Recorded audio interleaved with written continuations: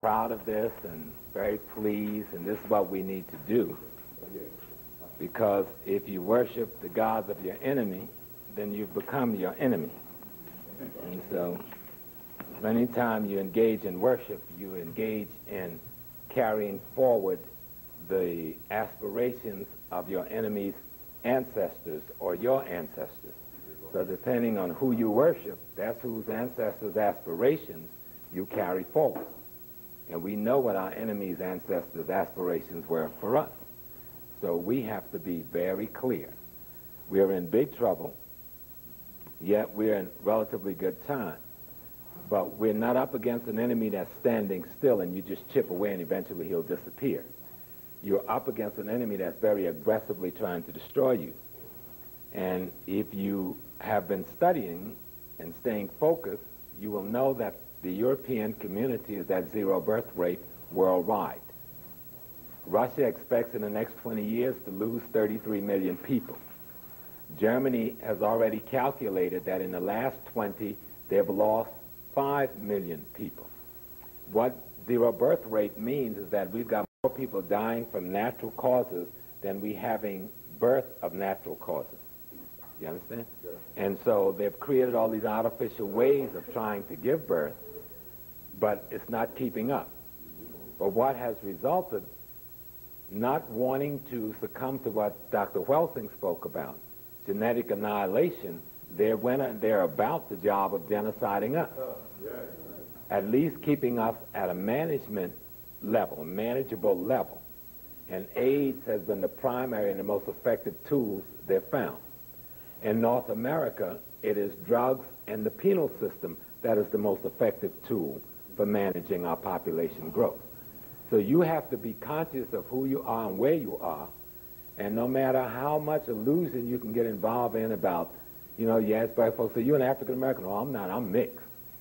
But nobody ever celebrates the mixed days. They only celebrate the African stuff. So Africa is the only race on earth. There's only one race on this planet. It's the African race.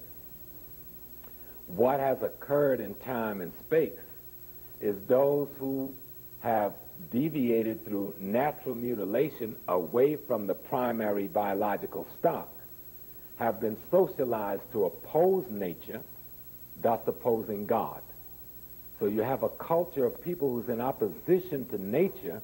If you're in opposition to nature, you're in opposition to life. And if you're in opposition to nature and life, you're in opposition to God.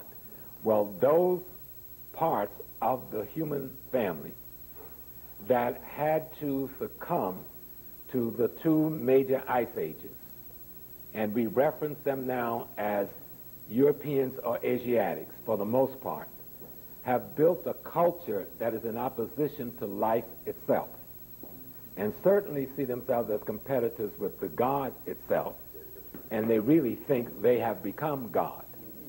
And so the very things that have made them powerful now kill them, from cancer and all kinds of incurable diseases that has resulted from the synthetics that they've created from the natural products in nature. And we too live in that ecology, the artificial ecology, so we are suffering from the same things. And because they've already also created an artificial spirituality, a spirituality that makes us think, because we add African essence to the artificial spirituality, we confuse ourselves into thinking that we got something spiritual going on. So you go to a church and be throwing down, even I got a shout, because that choir sounds so good. Yeah. That's that African essence loaned to someone else's misconception of spirituality, and that convinced our lowly educated consciousness that we are projecting something spiritual. No, what we're doing is projecting African essence around something that's really diabolical and not spiritual. And so I'm going to do a lot of reading today. And Baba told me I could take as much time as I need, but I'm not going to bear y'all too much, but it's going to be a few hours. But the information is going to be at least 2 hours, maybe 3. But there's a lot of information because we are in big trouble and we don't know why.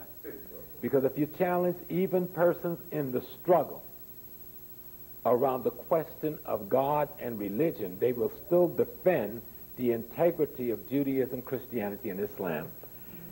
If you challenge them on the essence of any of those three things, they don't know a damn thing about it. They know some basic scripture, they know some basic tenets, they know some basic prayers, and they know the protocol of the temple, which is shing, shout, where you sit, and what kind of clothes you wear. They have no real ideas. Like some people tell you, oh, well, Christianity started in Africa. That's not true. They say, well, the Ethiopians have the oldest church. That's not true. You know? So we need to really not, we don't need to lie to ourselves about our history to have history. And the diabolical Jew will never embrace Nazis to try to proclaim some relationship to their technical achievement. So why do we embrace our Nazis? And we only do it out of fear and ignorance. And so I'm going to try to address some of that fear and some of that ignorance. Because it's important to understand, as my definition of Judaism, Christianity, and Islam, and I like to really open up with that. Judaism, Christianity, and Islam are fragments from the periphery of the African spiritual and cultural system. Fragments from the periphery. They're not even a part of our core. Okay? Fragments from the periphery. And so as I go through tonight, even though it may get a little, it won't be my usual spontaneous kind of thing, because I'm going to be reading a lot of stuff, but I want to give you some information so that when you buy this tape, you could really try to look at some base stuff and then add your own research to it.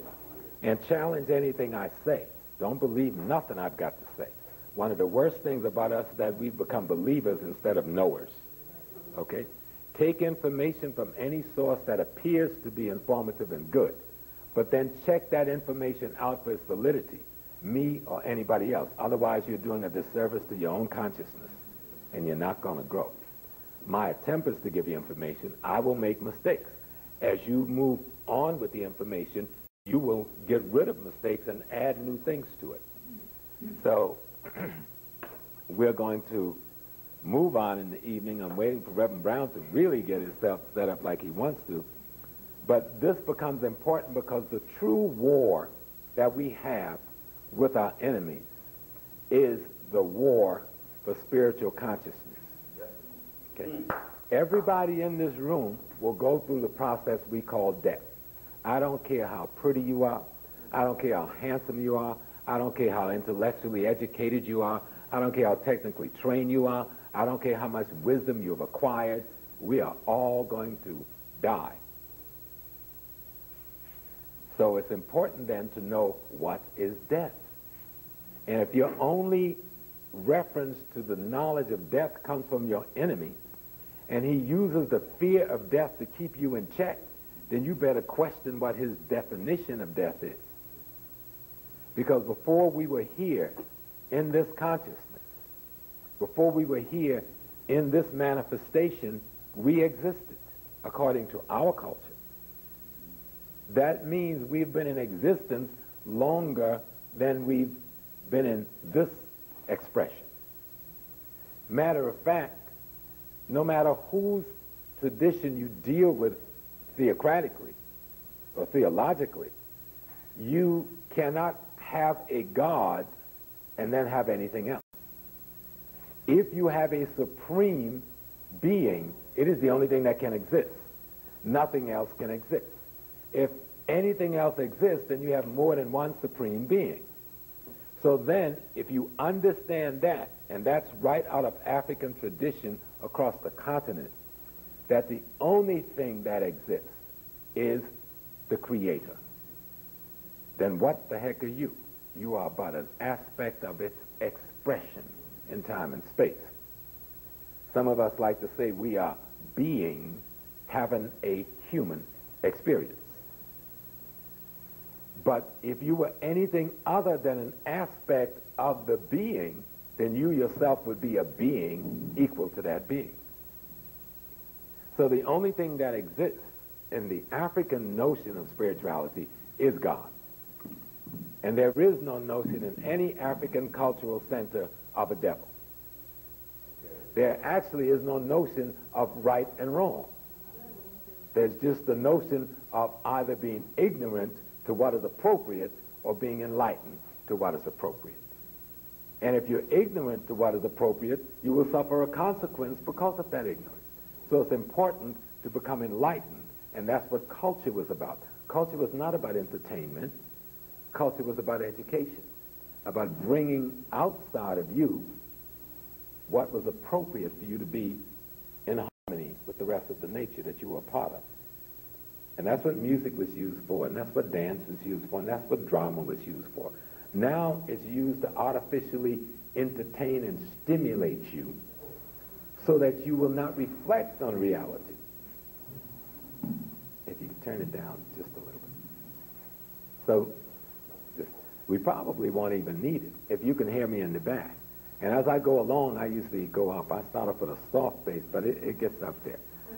So you understand where I'm going. Because either we are Africans or we're not. See, many of us, myself included, for a long period of time, and probably because of ignorance to a great degree, are playing African.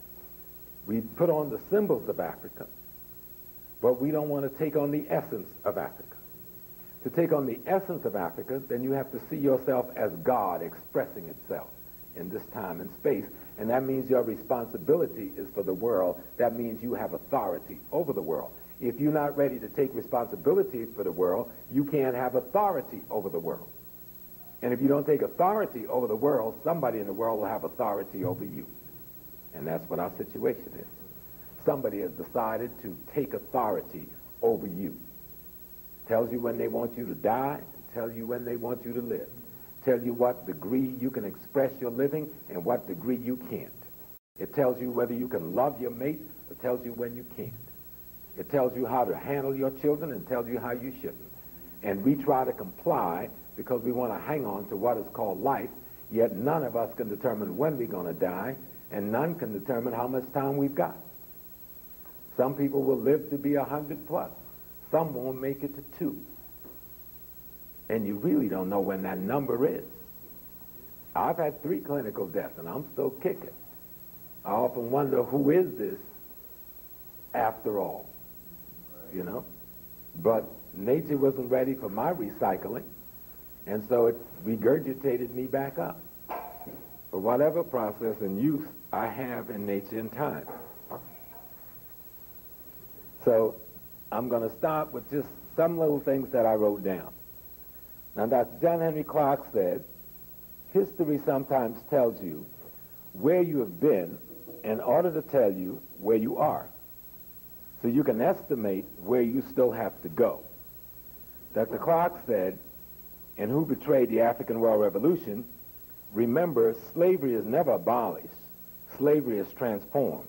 Now it's computerized. Only the slave can destroy slavery. You cannot destroy slavery by becoming part of your slave master's cultural incubator. Return to an African methodology of human and societal development. That was the message that ancestors left for us, and we need to really study that seriously. I wrote this, and I call it testifying. It's just a couple of words. You are but cells in the body of God. Nothing in nature is your enemy. Only ignorance of your relationship, lacking knowledge today to build institutions. For example, we eat collard greens, right? And we said we eat collard greens because it gives us iron, it gives us this, and it gives us that, right? If you have to eat collard greens to replenish yourself, then you and collard greens are the same thing, aren't you? You eat other food to get protein, whatever, and if you can be replenished and reconstructed because your body is dying millions of cells every day and recreating new cells every day from what you ingested from the rest of the ecology, doesn't that tell you right there you are one with all that exists? And if you are one with all that exists, then the struggle should be for ma'at, harmony, balance in the universe. Every system in nature and the solar system is in your mind. Your role, your family, extended family, race or nation. Sparrows must follow the instructions of their ancestors. Instruct and inform by your ancestors. If you do not get instructed and informed by your ancestors, and you take instructions and information from somebody else's ancestors, you're going to be a mutant, like we are. We are psycho-spiritual mutants of white diabolicalism. Because a sparrow, if it took instruction from a robin's ancestor, that sparrow would be a mutant. It would be a cripple, wouldn't it? Even though they're both birds, aren't they? So in order for the sparrow to be the sparrow, it must take its primary instruction from the ancestors and the gene pool and the DNA and the RNA of sparrows, not robins, even though they're both birds. We Africans must ask ourselves who instructs and informs our consciousness on how to be a being in this world. And I know some of you said, well, Jesus, my Jesus, sweet fantasy of white imagery in my consciousness saved my soul. The only reason we called on Jesus because it was death to call on anything else. Jesus didn't transform the Africans during slavery who heard about it. The Africans transformed Jesus. The degree to which Christianity in America have any credibility is the degree to which the Africans took that sick view of reality and gave it spiritual credibility. But if you don't study and see what we did with it, you will think the white man gave you something credible. And you won't see that you took something that was incredible and made it credible. That's right. You understand what I'm saying? Because this is important to understand. Because our children, even the best of us, in struggle, our children that we give birth to are being influenced, impacted, and directed by the socialization process of the rest of society, and we have to struggle just to keep our offspring focused on just basic survival, let alone really seeing what we've been trying to tell them. Because everything in the culture is designed to murder things African. So if you struggle to bring African into being in your consciousness and you give birth to a child in this society, it doesn't possess what you possess because all of the machinery from the time you went to a hospital and had them put you through the process to give birth in the wrong, unhealthy manner to start with, they went at war against your offspring. And when we send them to the schools, thinking we're sending them to the best schools, so we're going to send them someplace where that's not in the ghetto, and realizing that we are defaming ourselves by calling our community a ghetto to start with. We live in communities. It may be under attack by our enemies, but we don't live in ghettos. Our enemies want us in ghettos, but what are we choosing for ourselves? How are we defining where we are for ourselves? And because he can convince us that we live in ghettos and our schools can't work, we don't even go to the schools to make them work. We send our children to our enemy who we haven't even transformed and said, now mold this for me, and he murders it and sends it back, and you go into crisis trying to figure out what happened. Y'all understand what I'm saying? Yes. Because that's what we're dealing with here. We're dealing with psycho-spiritual terrorism. And you got to understand that. It's very important that we understand psycho-spiritual terrorism. So that when we begin to look at economic terrorism, we can see why economic terrorism is so effective against us because the psycho-spiritual terrorism have been so successful. We'll be talking, of course, about principles. And principles is a law of nature as formulated and accepted by the mind, an essential truth upon which other truth is based. the acceptance of moral law as a guide to behavior, a rule by which a person chooses to govern his or her conduct, often forming part of a code, the elements or rudiments of any art, science, or discipline.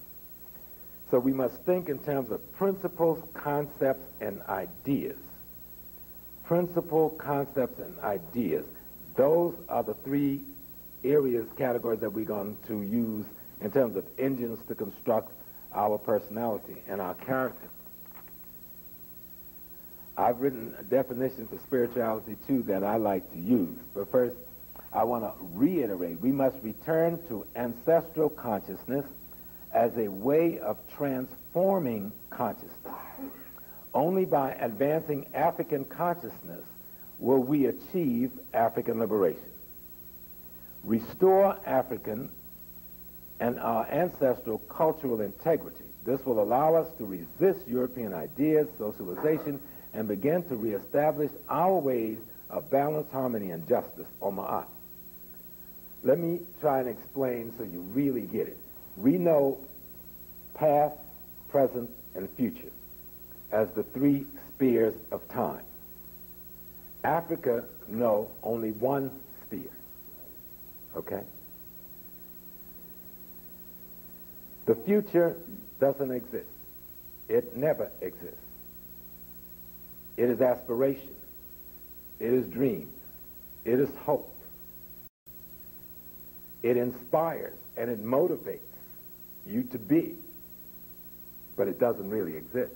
And you can't go to it and borrow anything to build anything with that's tangible.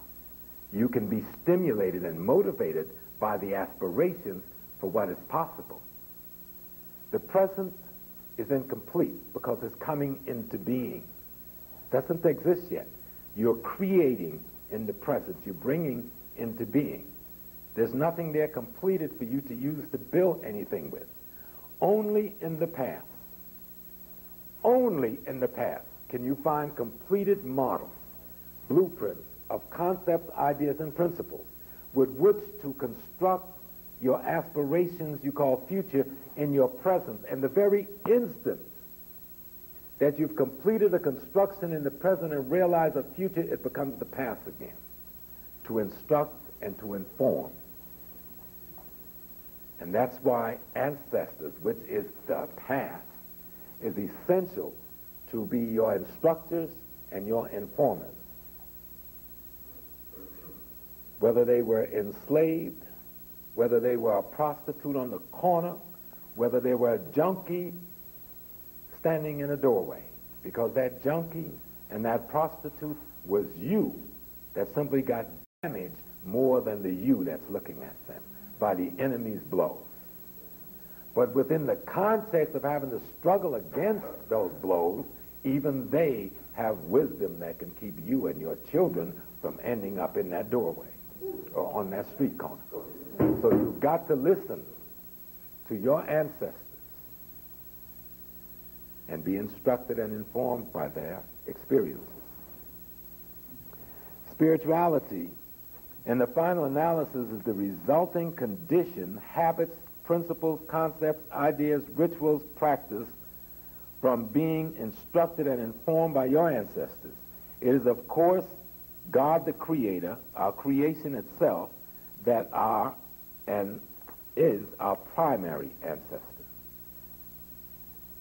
That our obligation on this experience is to be exactly like what we call God. That is the primary role model for how you want to behave. We know that culture, the training and development of the mind, the refinement of tastes and manners acquired by such training, and again, spirituality is systemic understanding of your relationship to the rest of nature and the universe, and process and methods used to stay in harmony with all that exists. Culture, again, the social and religious structures and intellectual and artistic manifestation, etc., that characterize a society, the rearing, the cultivating in a preparated way and to prepare at least the minimum the next generation. To cultivate, to prepare, to raise, to improve, to refine, to cause to develop. And what do you want to cause to develop? The psychological being, the physiological being, the sociological being, and the spiritual being. And so we need to make sure that in doing this, we don't get carried away like some of us get out there on the spiritual skids and we out in outer space someplace and we have no connection to reality.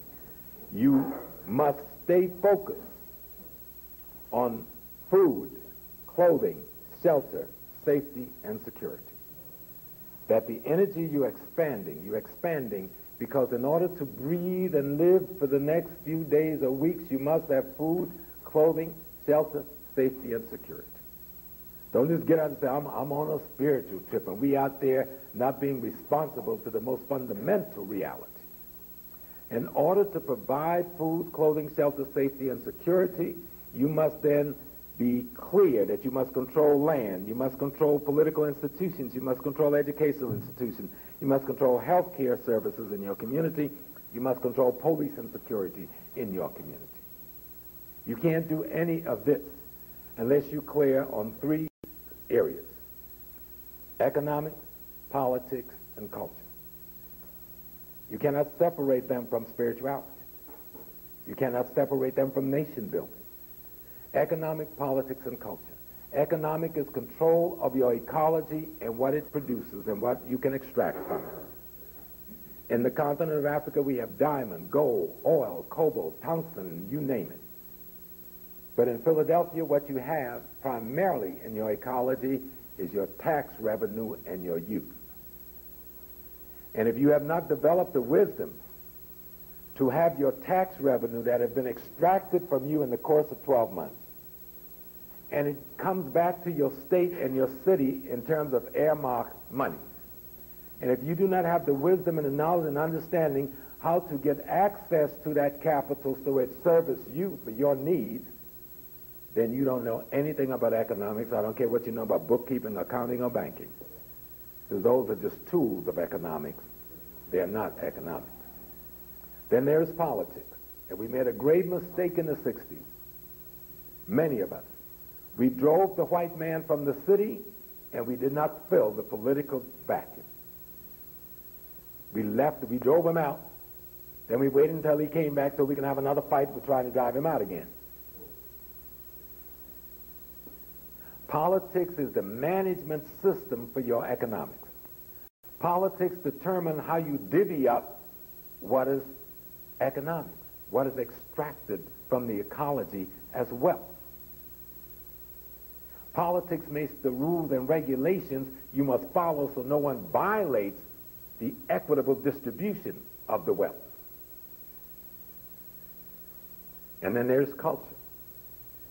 At the center of culture is your spiritual system, and at the center of your spiritual system is your notion of God, and at the center of your notion of God should be what we don't have, a secret society that protects the integrity of the group. You can't be a Mason and be secret because the white boy controls that. You understand?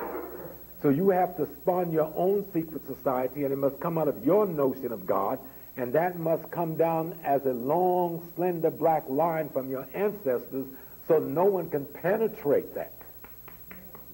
You see? That is your army that protects the integrity of the group that no one can touch. You may hate the mafia, but Italians love them because that's their army. They protect their integrity. Culture instructs and informs your politics in whose interest the economics must serve. You understand? Economic, politics, and culture. For the purpose of providing food, clothing, shelter, safety, and security for you, your extended family, and your greater nation. Grasping the notion of spiritual consciousness, returning to instructions and information from your ancestors. And the way you do that is through reading books, through traveling, through listening to the oral tradition, through listening to our music, through studying, through learning how to dance, through learning how to meditate and accessing what's already in your own consciousness. Those are the ways you commune with ancestors. To come together as you do in this temple and share your energy and share your different experiences and allow the experience of your different ancestors to manifest in the sphere with information that's useful to others. That's how you learn to commune with your ancestors. Don't get confused that you can burn a couple of candles, and if you burn a yellow one and a white one and a blue one, and you got the right incense, something gonna float down on the sky. Ogun gonna come down wearing some sword and stuff. Ogun is an aspect of your consciousness when realized. There ain't nothing out there. It is also in the greater ecology, yes, and in the greater cosmos, but you can't even realize it out there until you realize it in here. I'm going to deal near the end with traditional religion, but just to give you a sense of what we are talking about when we get there, because I'm initiated to the Yoruba tradition, and I'm initiated to the shrine of Oya. When we think of Shango, which you're familiar with, we think of the god of thunder and the god of lightning. Well, that's just a metaphorical anthropomorphic representation of what the power would look like if you could make it physical. But there was no person like that. Shango is the realization within each and every one of us that we become aware of the courage necessary for spiritual growth and development. When you realize or accept the courage within you that's necessary for you to grow and develop, then you must have a relationship at least with two other forces that the ancestors have recommended. You must have a relationship with Oya. Oya, who becomes the wife of Shango, represents change in process. Once Shango, that aspect of your consciousness, realizes the need for change, then it must marry change, which is Oya, the wind, as a symbol, meaning wind blows away the negative and the profane and cleanse the ecology for the new to come into being. Oya is married to both Shango and Ogun. Ogun is transformation, the result of change. You understand? So ancestors weren't doing no boogeyman stuff. They had a system of education to instruct and inform their consciousness, and they created symbols and anthropomorphic imagery to train their youth and to keep in focus with one another so they could stay on course. We've allowed the enemies to write book and define our own spiritual culture to us. Well, we've got to go to them old folks. Y'all down here in Philly, y'all got a bunch of root people down here, but y'all scared of them, some of you. When we was down south, I grew up on a plantation, a place called Georgetown County, South Carolina. I'm talking backwoods, you don't get no more backwoods than Georgetown County. A little place called Acadia Plantation, down in between Myrtle Beach and Conway. And Mama was a root lady. Every single village had a root man or a root lady or both.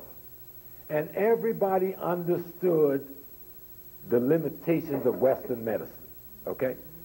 Even white folks came to black folks, and they had a thing they'd tell Mama, well, Miss Pigeon, that's what they call Mama, her name was Miss Pigeon.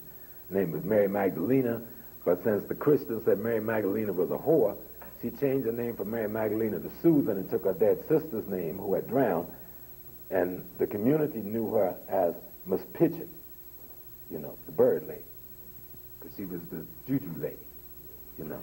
And so they would tell Mama it's a snake bite.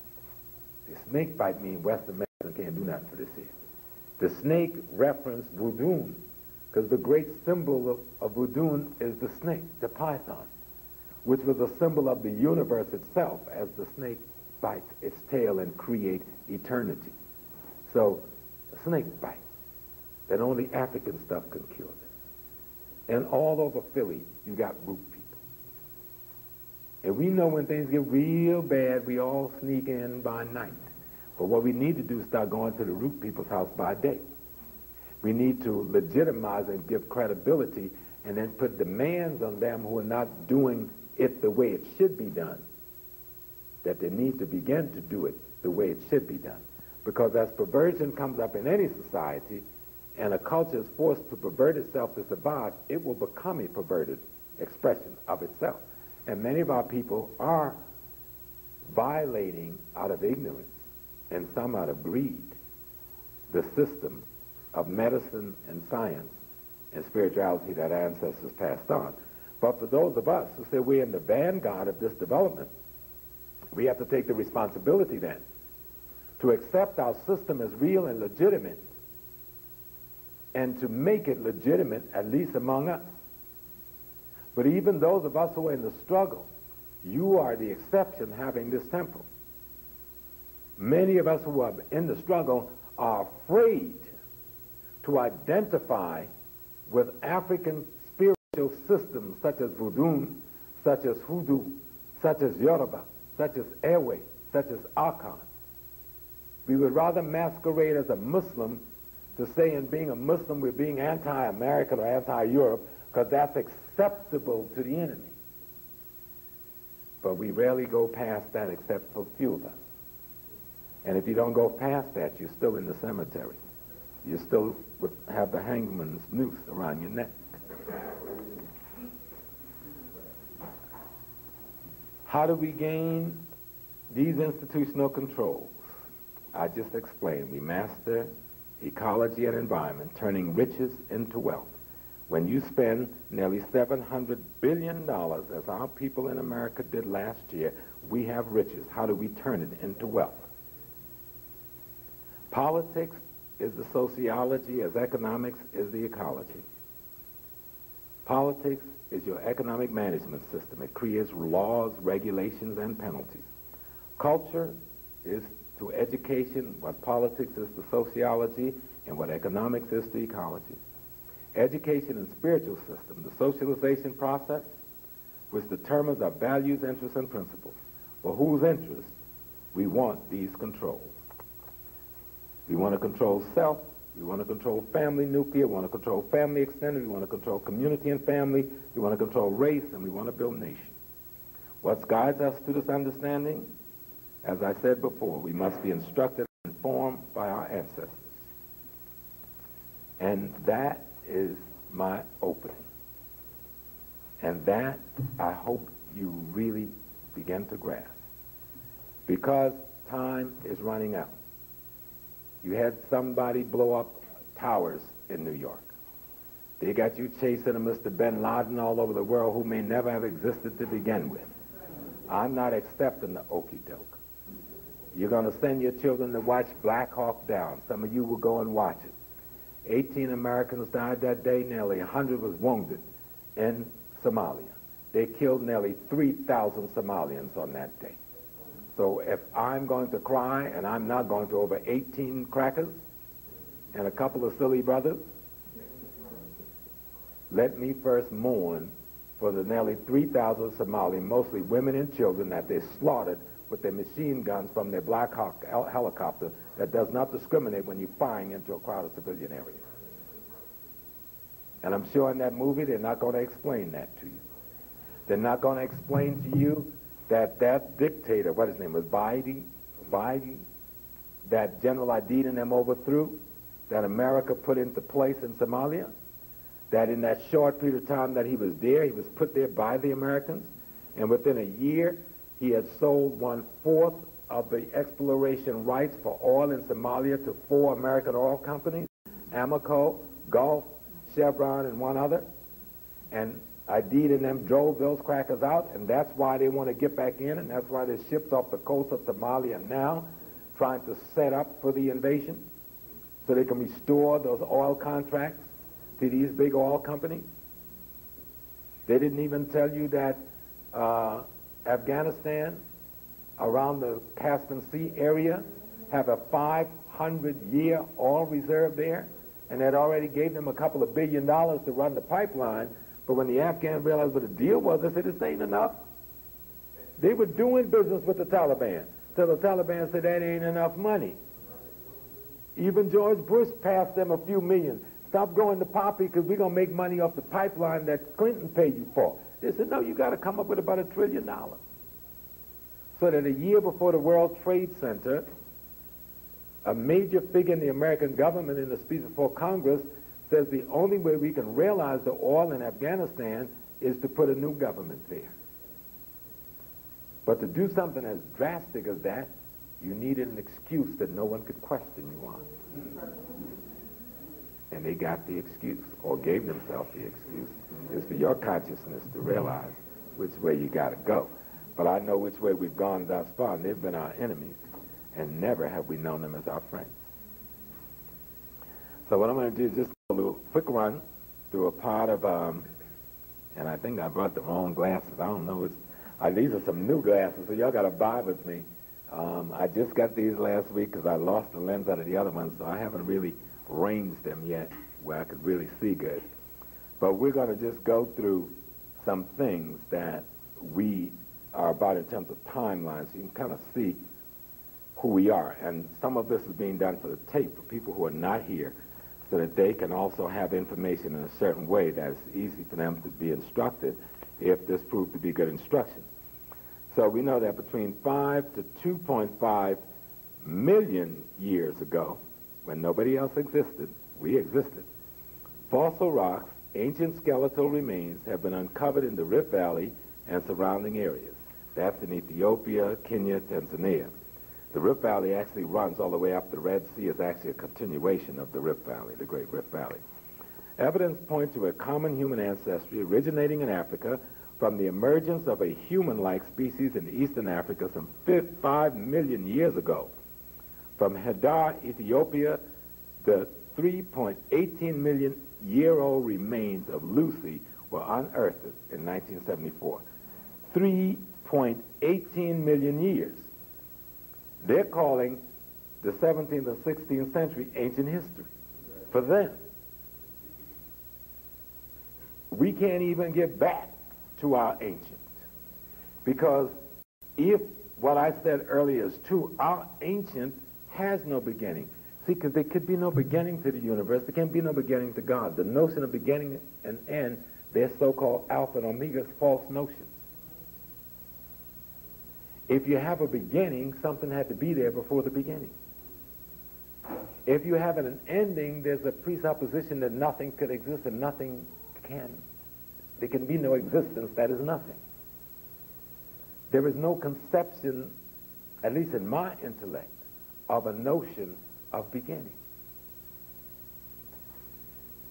There's simply what the ancient Kemethians call Fahemi Wasu, the repetition of the birth, the constant rebirth of the notion of what is into higher levels of being.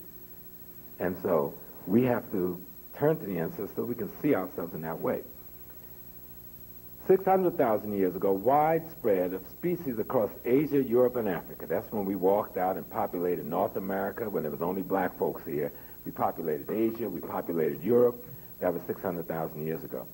200,000 years ago, what we identify today as Homo sapiens banded together with others to form nomadic groups.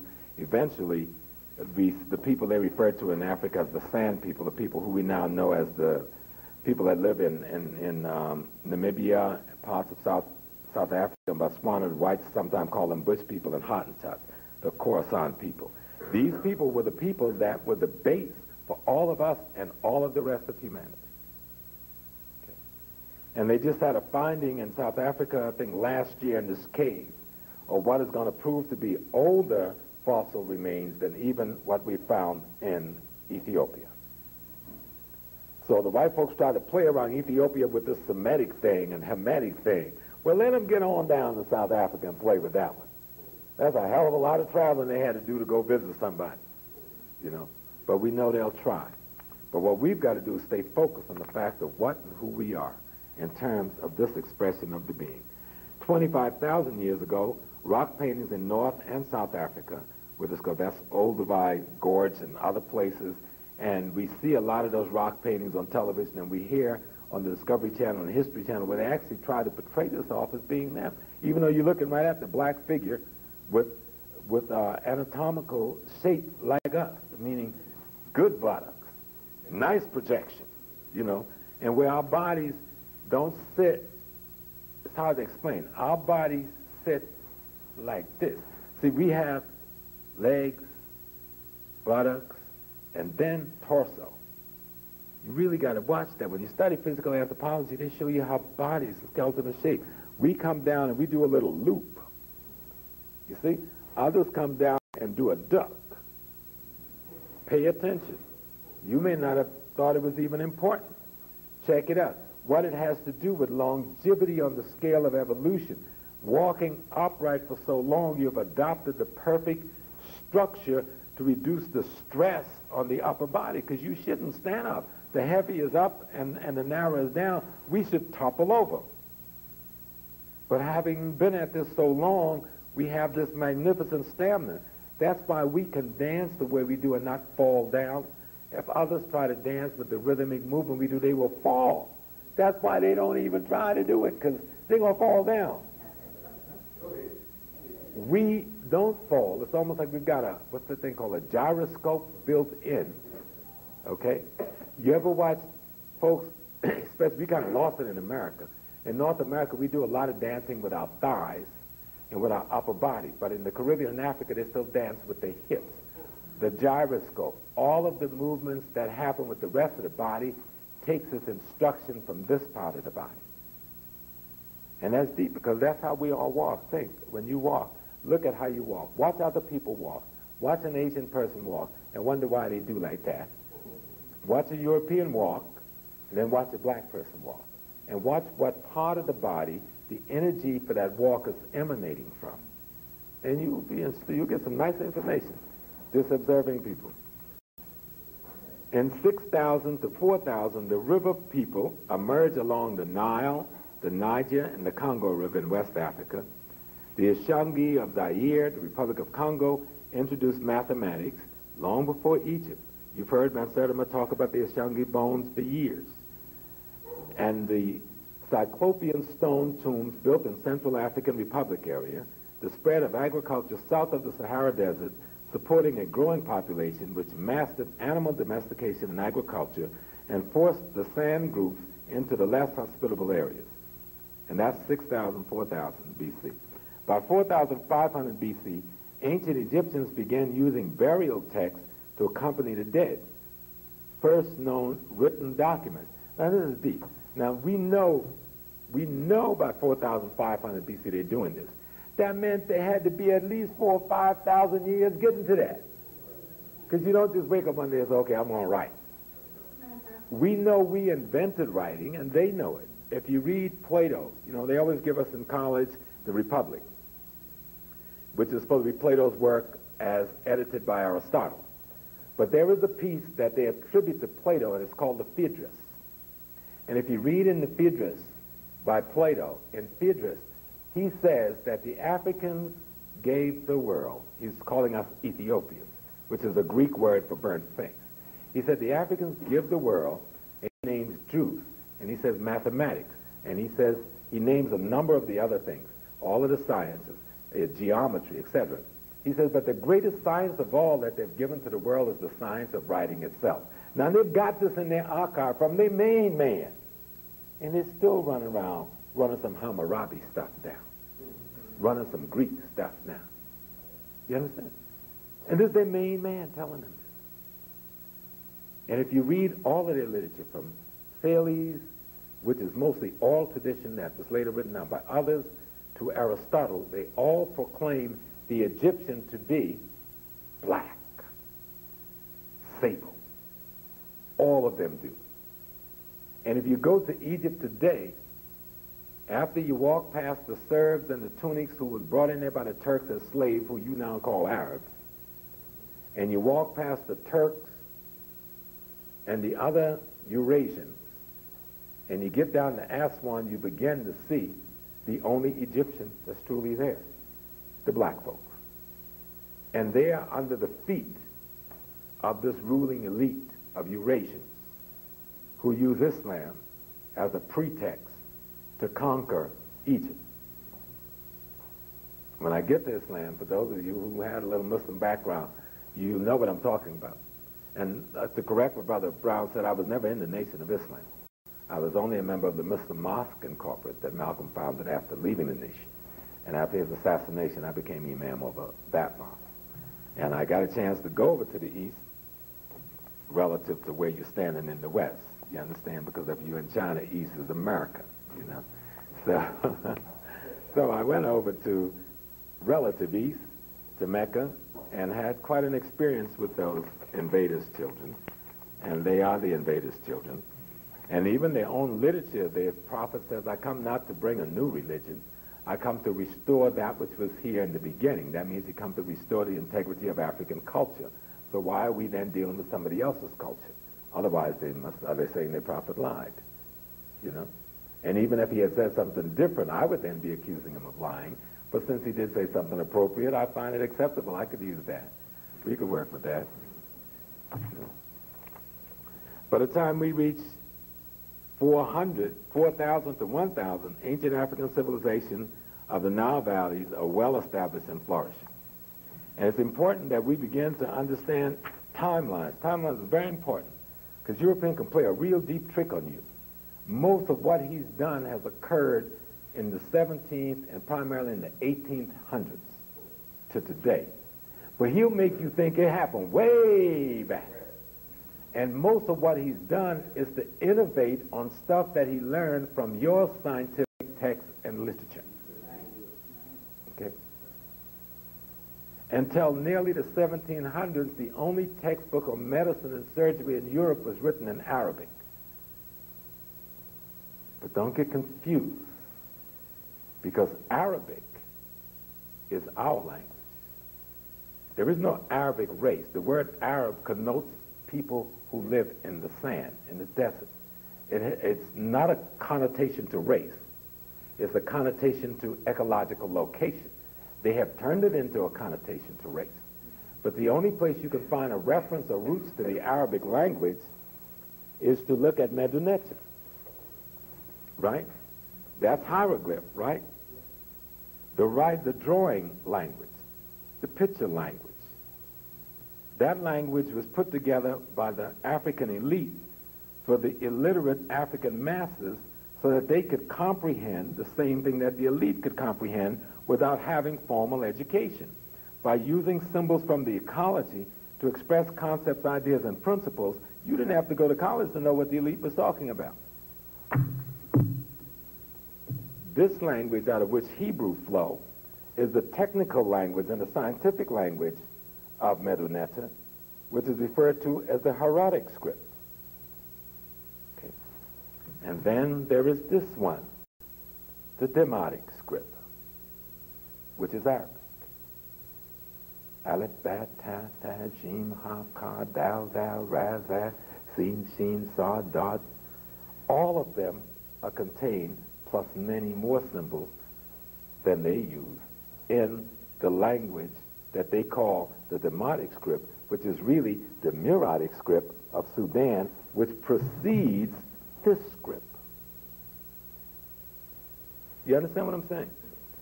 If we don't grab and get an understanding of how they've been playing with us and playing us, our ancestors and our scholars have given us the information.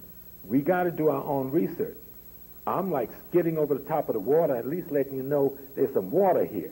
But you got to jump in there and go swimming. You understand? You got to get yourself a diving course and get your scuba diving gear and get on in the pond and get busy comprehending the area that most affects you and that you have the skills to do the most with to transfer ideas to others. This language, you will not find this anywhere else in the world before you find this cursive form of writing in the Sudan. It is the Sudan that the ancients used to call Ethiopia. We've confused the mulatto Arab class that have dominated Ethiopia in the last century as the prototypical Ethiopian. No, the prototypical Ethiopian looked more like all of us in here too like to be the prototypical Ethiopian. This brother with the blue shirt right there, you come close. When Mengistu got into power, they made you think they moved on him because he was Marxist. They moved on him because he was the first true Ethiopian to head Ethiopia in centuries. And we don't want to be confused now about Ethiopia giving us Christianity, because I'm going to get to that in a minute.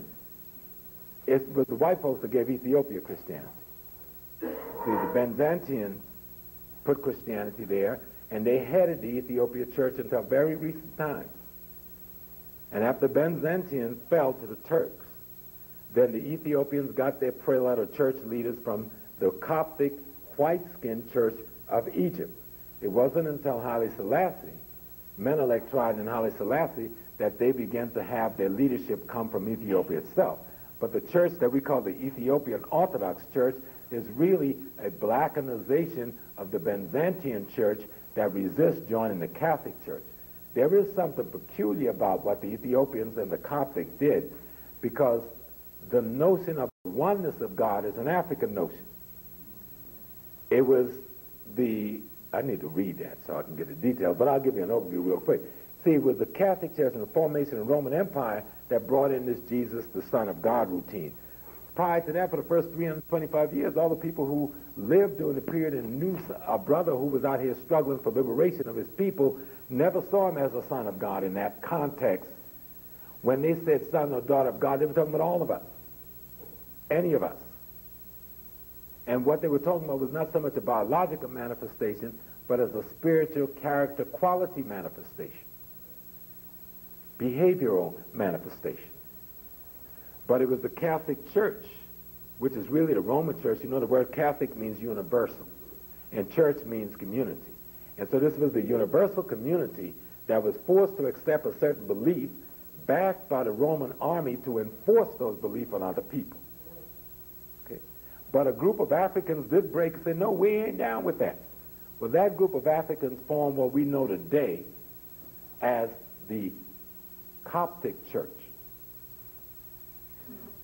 See, because we can get confused. The Coptic Church of Egypt, which is now dominated by Eurasians in the north at least, is closer to the original proposition that we had as a religious presentation than the Ethiopian church, which is the Byzantine church, who accepted the proposition of the Son of God, but refused the leadership of the Roman prelate in Rome, saying, yo, no, you over the state, you ain't going to be over our church. You understand?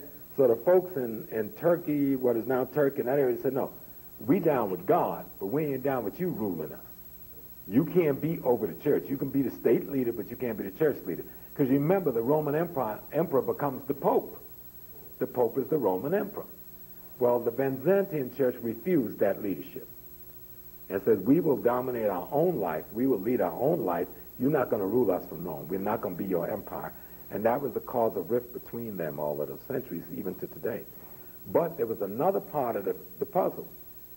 The people we call them the Coptics were the black folks who was under Roman domination militarily, who Constantine had brought up to Nicaea to say, I want this thing put together like this so that I can socialize this population which is resisting my conquest. And there were some black folks who say, okay, we'll go along, look at you trying to do something decent, because you did help us get rid of the Persians and the Greeks. And then when they saw the play, they said no. And the brother who led it was Arius. Today they passed Arius in their history as a white boy. There's nothing in the history of this tradition that shows Arius as white. Even though they later assassinate him in Egypt, he doesn't get assassinated before forming the organization that we know today as the Coptic Church. The strongest presentation of this church was in Sudan, near Khartoum. But much of the Christian, African-based Christianity that was not a part of or a child of Roman Catholicism that was based in Sudan was destroyed by the Muslim occupation of Sudan, even though remnants of it still exist. Ethiopia, we know today, or the old Aksum Empire, which is now Ethiopia, took up some of the character of both the Egyptian church, Coptic, and the Sudan Coptic church, which makes it closer to what it should be than the Byzantine church was, or anything near the Catholic church or the Christian church. All of the Christian church you know are children of the Catholic church, except for the Coptic Church, the Ethiopian Church, and the former Sudanic Church. You understand what I'm saying? It's important to know because the theology that then emanates from these people that have practiced such genocide, that they then make a swing and tell you it comes from you, and then you try to legitimize your being a part of this thing by saying, well, it all started in Africa anyway. No, it didn't all start in Africa. Labels, don't let labels fool you. This thing gets deeper because they didn't even call themselves Christian in Africa until recent times. They didn't call themselves no Christian. They didn't speak Greek.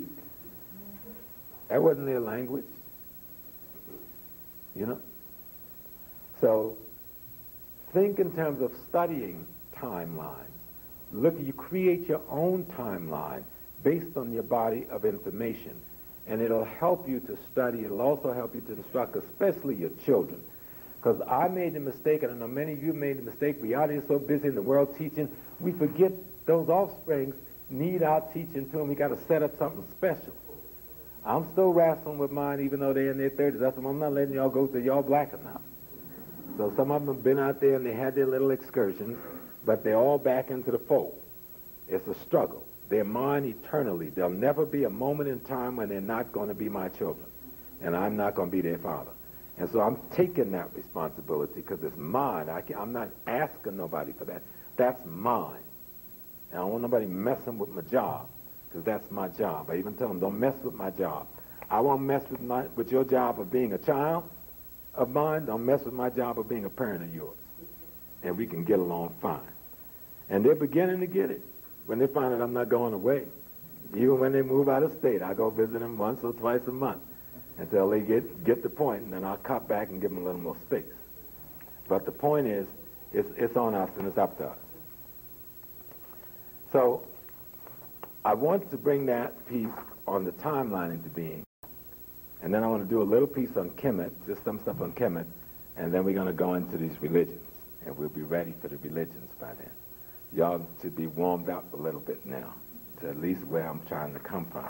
You know, Theophila Banger, you know, he's out at San Francisco State now, head of the black studies there, but he worked with Sheikh Anta Diop, and for a while he was seeing Philly at Temple for quite some time. And he told us that there are 5 realities or dimensions of Ma'at. One, the first dimension is religion, and the first reality is the religions are sacred. The second dimension is cosmic, and the reality is the cosmos. The third dimension is political, and the realities is the state. The fourth dimension is social, and the reality is society. And the fifth dimension is anthropological, and the reality is man. And what Brother Obanga was trying to explain to us is that it's not as simple as we think. And when I break down the disciples and the 99 pearls of faith to you in a minute, you see, it's simple, but it's not simple. Meaning, it's simple, but it requires some study. You got to put some time into it. We got to gain some understanding of how this thing works if we're going to get out from under this white man. Remember I mentioned earlier that we won the war in the 60s and then we let him come and take over because we allow Marxist consciousness to direct the black struggle.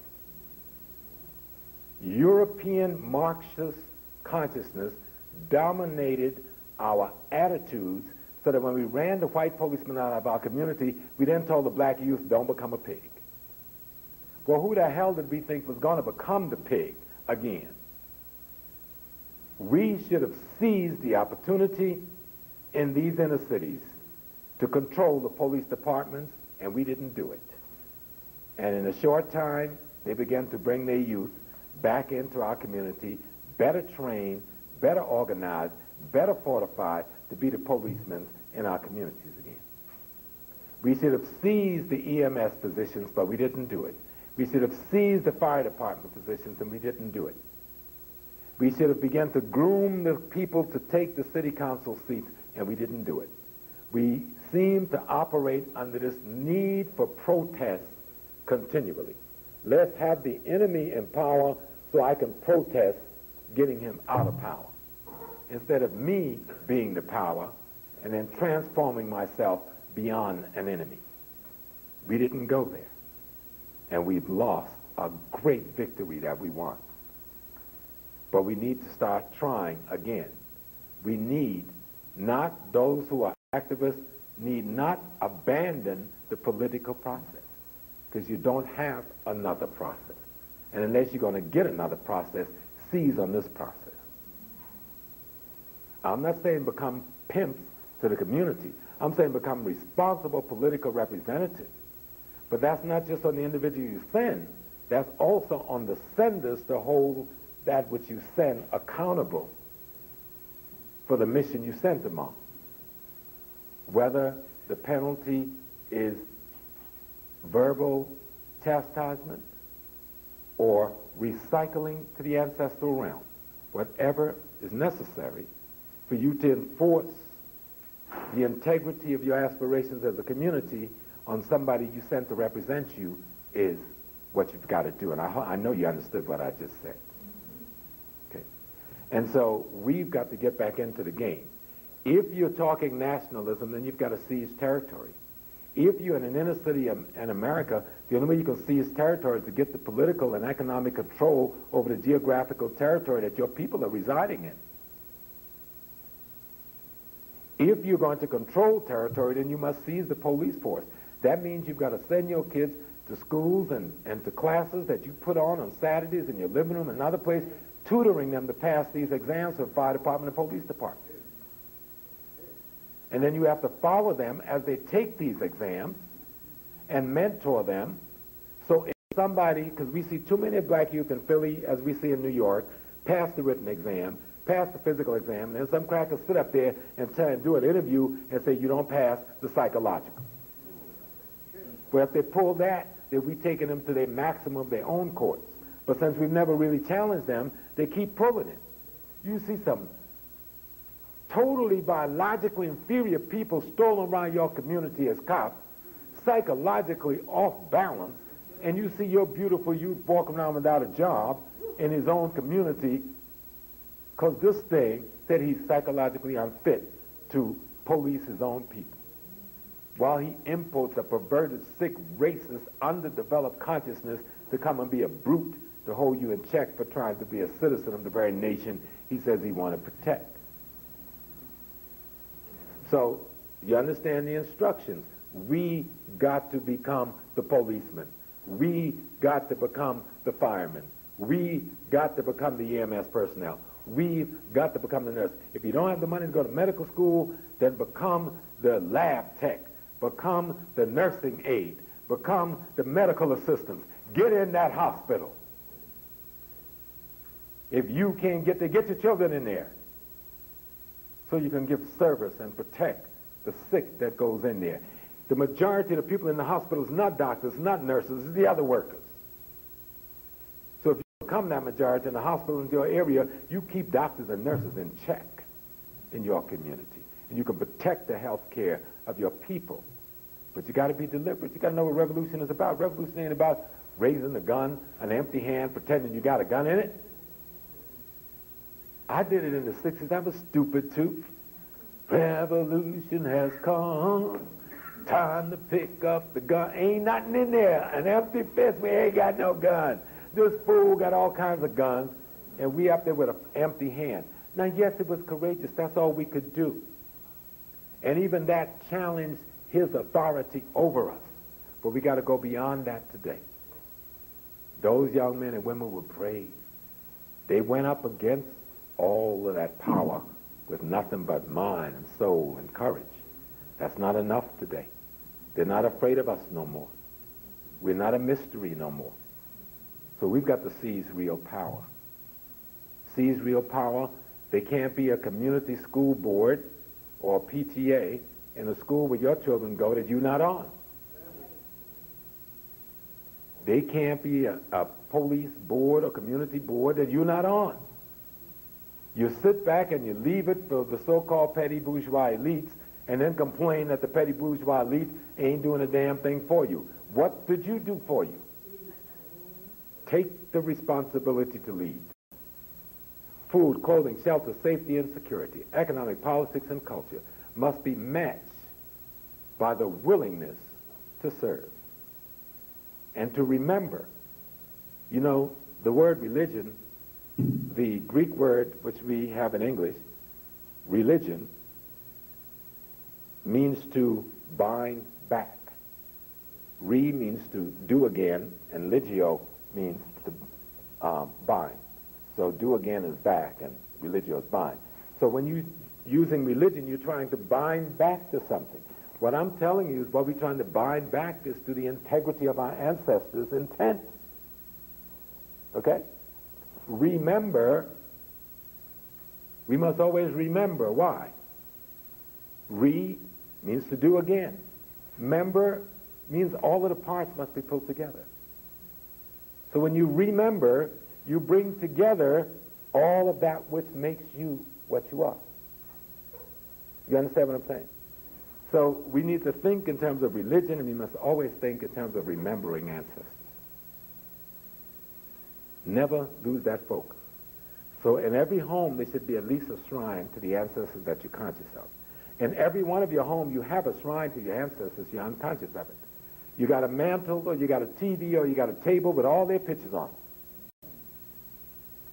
But you're not conscious that that's what you're doing. It's been passed down, but you've lost the reason that you're doing it.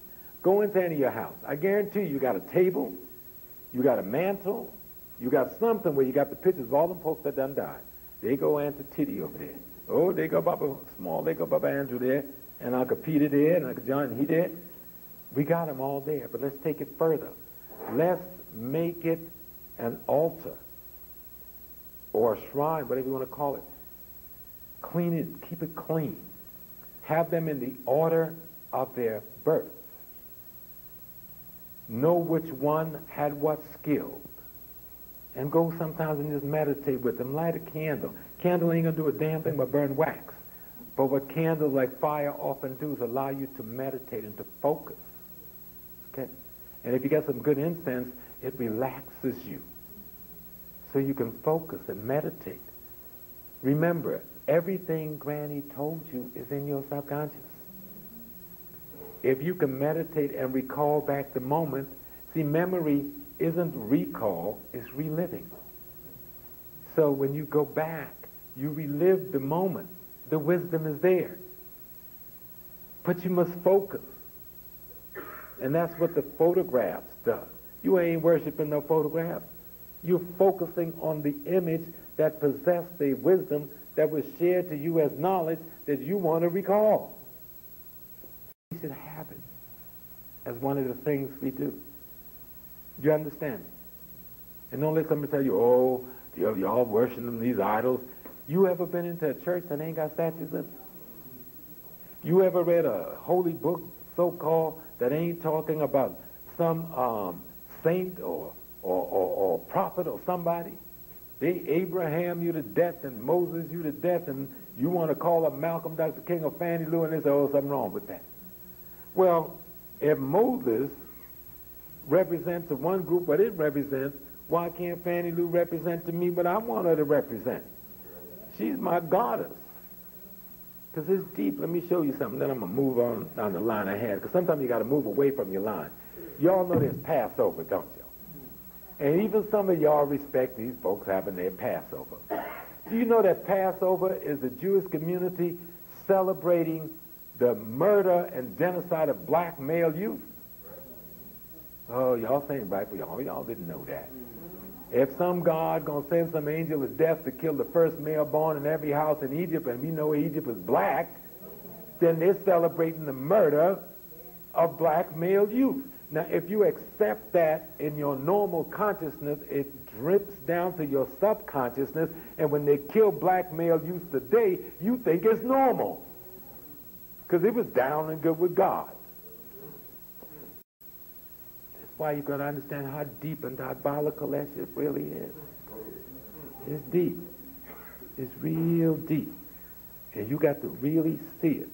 Otherwise, they will trip you, they will trick you, and you think you on with just trying to be a human being, showing deference and courtesy to other people. It's deep, man. Here comes Canaan. Let me just give you a little piece, then I'm going to get back to the reading piece. Because I'll tell you I'm going to take a little time, if y'all don't mind. Right? There's a people that live in Ghana. They live in the capital city called Accra. These people call themselves Ga Adangbe, Ga Ablade. They said that they are the Canaanites. And they got ran out of their land by some folks called the Israelites. Ain't that deep? Because we got folks running around saying they're black Israelites. Well, now these black folks say they're the Canaanites. Now, when you read the Bible, their text, the Torah, it tells you the Canaanites were black people. Matter of fact, the very word that connotes them means black. And the mother of Solomon and David were Canaanites, and both of their names connotes black. Ain't that something? And here are these black folks that say that they sojourn out of there when this invasion comes. So then you must then raise a fundamental question, then who was the Hebrew Israelites? And are they who we think we are? Or just as blacks became black Muslims because it seemed like a way out of white Christianity, blacks became black Hebrew because it seemed like a way out of white Christianity. We got to raise it, and we got to be serious and not be afraid. Because we don't have to create history, because we got real stories. Okay? These people, these Canaanites, if you go to Ghana in early August, from late June or early July to the end of August, no drums are played in their area. No noise is made, because they're dealing with ancestors. That's a long period of time. At the end of that period, it's called Homowa, the new year or the renewal. And you know what they do for Homowa? Oh, they make a nice food called pak poi, which cleans you out. Because it's new year. You got to clean up to move on. They go to this pit in Ghana and they take this red clay and mark their doorways so that the angel of death will not stop at their house. Does that remind you of anything? Look like somebody stole our stuff and called it their stuff, don't it? And when Homowa is finished, it's a beautiful ceremony and experience, and when you commune with the people and you sit down and you hear the history told, and note that most of us over here are Ga people, or Ewe people, or Akan people, or Yoruba people, or Bakongo people. That's not their story, that's our story that they're telling. That's us. So when you start hearing those stories, you have to ask them questions. What's going on, like Marvin said? What's really going on? And we're going to begin to see that these people came back with their sick selves from the mountains. I don't need to go into some of this because I've already gone over it. And we know that in ancient Kemet, long before anyone wrote a Bible, Torah, or Quran, in a book that we can now access called the Pyramid Text, you can find the creation story almost to the letter of the story that's in the Torah or Old Testament. Okay. In the Pyramid Text, we talk about the great primordial waters of Nun, and that there was darkness. In the Torah, they talk about, and darkness was on the face of the waters. They talk about, and God, and we talk about Amun, or the hidden one, that out of which Ra light will come, as a manifestation. But first will rise out of the water as the primordial hill we call Ptah.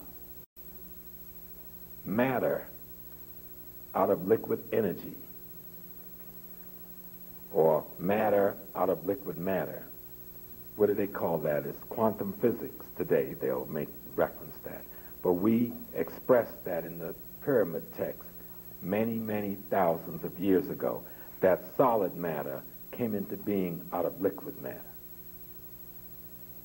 and the interaction between the moisture and the energy and the matter produce the enzymes that produce what we call life on the planet in the form of shu, air, tefnut, moisture, geb, earth, nut, the energies that we call the sky, because there's no sky, you understand? This is different forms of energy giving us the light.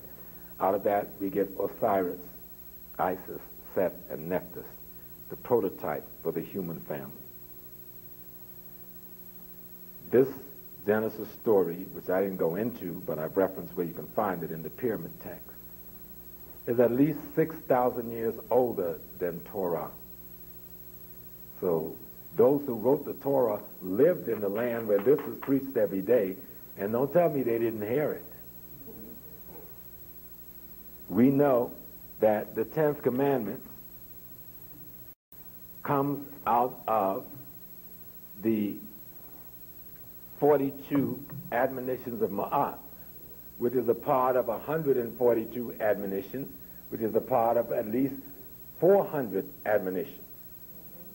So that somebody took 42 and synthesized it into a very elementary 10. Imagine now, we are in Egypt, and what we did in our last moments to make sure we stood right, we go before the God in our spirit and our physical and says, I have not lied. I take responsibility in the first person. I have not committed adultery. I have not brought tears to anyone's eyes. I have not eaten the fruits of the gods. I have not called God's name in an unuseful way. But if you're primitive, you says, you shall not do this. And you shall not do this, because the child is being instructed. But the parent is saying, I have not done this thing. Yet they want to play you off so you don't even see it. And sometimes we pretend. Those of us, many of us in this room, we've known for years about Ma'at. Because I know many of the faces I've seen for years as we've struggled. But even we, feeling alone, have hung on to their 10 rather than master our 42. Even we alone have stuck to just lip service rather than inculcating it in our character and let it become a manifestation of our behavior. You understand me? So it is important that we realize, I see the young people in the back. I'm 56, 57 soon. I'm going to be checking out of here soon. Most of us who are in our 50s, we ain't going to be here 50 years from now. Maybe one of us, maybe. We will be with the ancestors. We will again become zinc and iron and iodine. We will become the dust. 90% of the water in us will evaporate even through the coffins they seal us in and go back into the sky as cloud and rain down as water to be drunk by those who are unaware of the consumption of other human beings. But you young ones, if you learn from us well, without being afraid to let us love you, because the enemy told you, if I love you, he will not reward you. Let us love you enough to give you knowledge. And then you gain your own knowledge, and you be twice as big and twice as powerful as we could be. And then we will feel safe when you give birth to us again in your intercourse, because that's how we come back, as you come back. You give birth to us. We were called into being by our parents. We will call them back into being. I was so surprised that my mother, who passed in August, told my youngest daughter, she says, I'm not afraid to die. She says, you know, I was afraid a few years ago. She says, I'm not afraid to die. This was 2 weeks before she died. She says, because Mama, that's my grandmother, her mother, called me into being, and Papa. And I call my children into being, and they call y'all into being, meaning my daughter. And she says, and I'm going to go for a while, and then y'all will call me back into being. We've been doing that unconsciously for too long. Let's now do it consciously. That's why there was so much emphasis on ethical, moral character, so that you can be the physical, spiritual, healthy creature that would call into being a physical, spiritually healthier creature than yourself, so that he could stand against the forces of destruction. If you watch that movie, The Mummy, you will see the attack upon us that's subliminally going down. But it's not just a movie.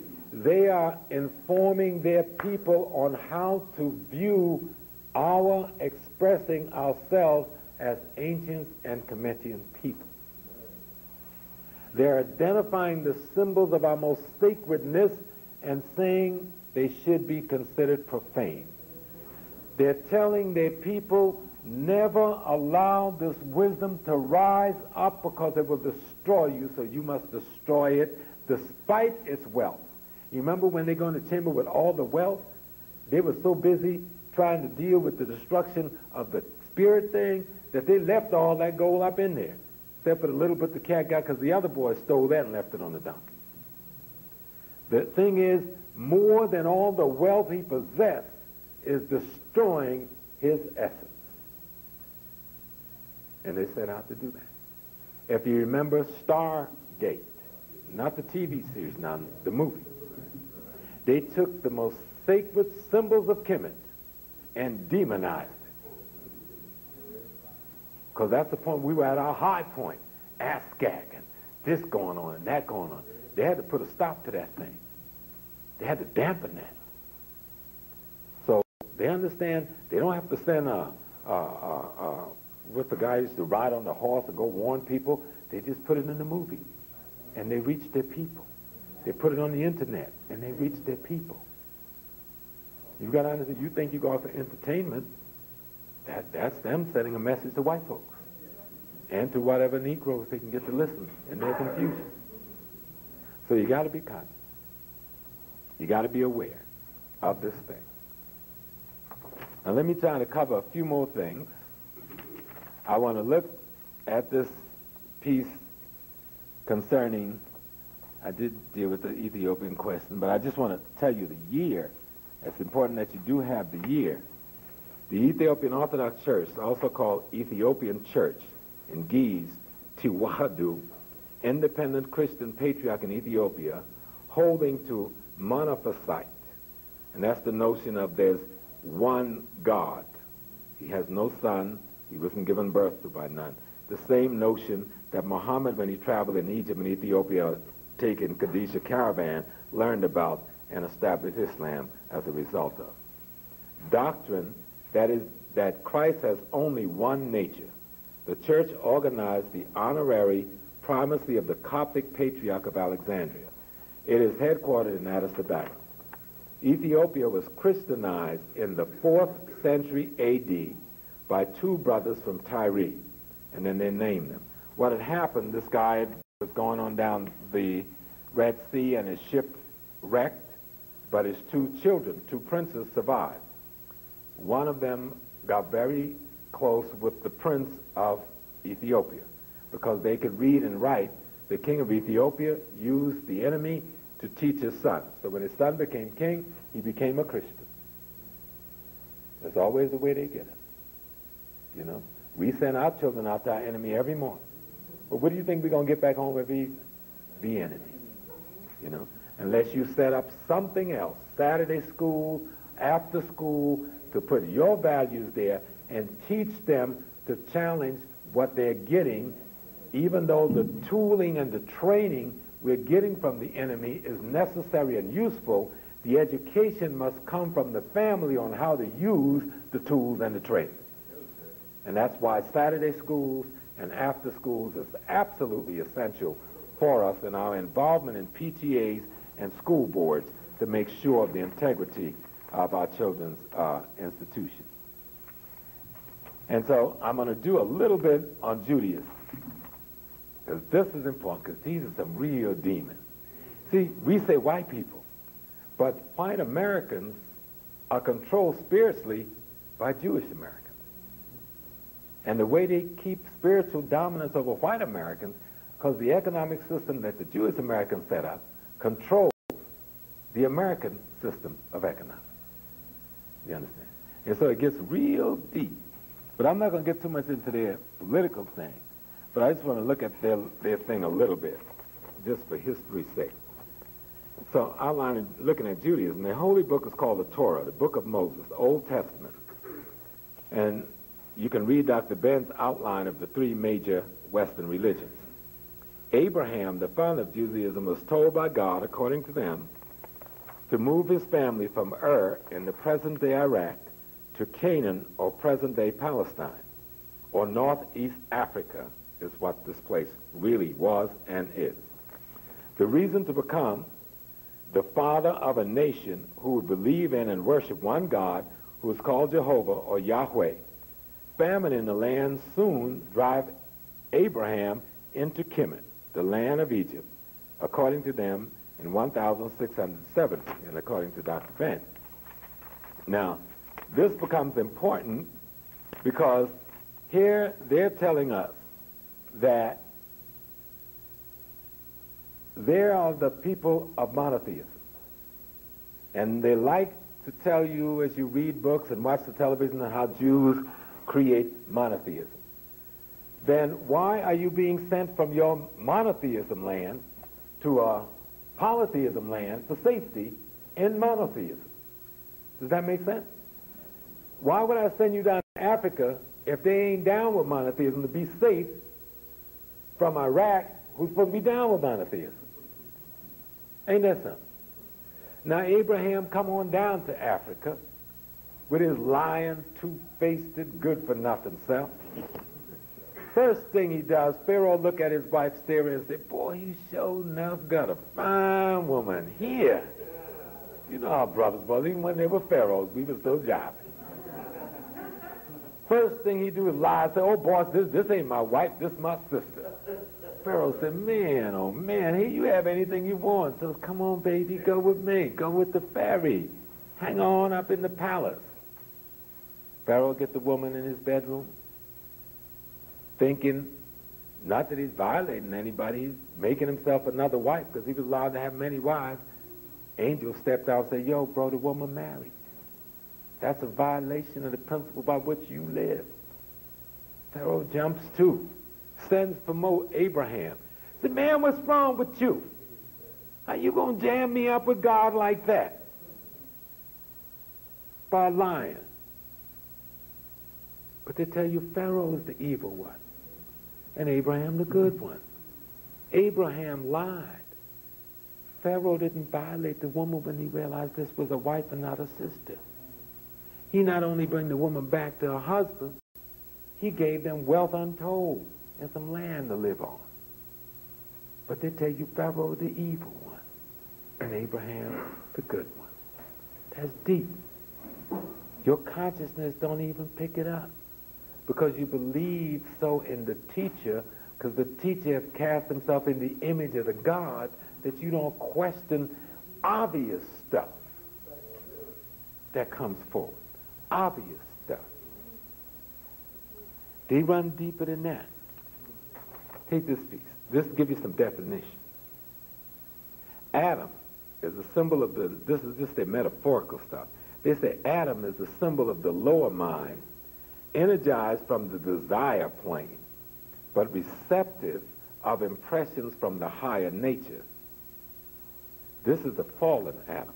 The Kabbalah describes 4 Adams, the 2 highest of which are celestial and spiritual. The 3rd Adam is the terrestrial Adam, made up of dust and placed in the Garden of Eden.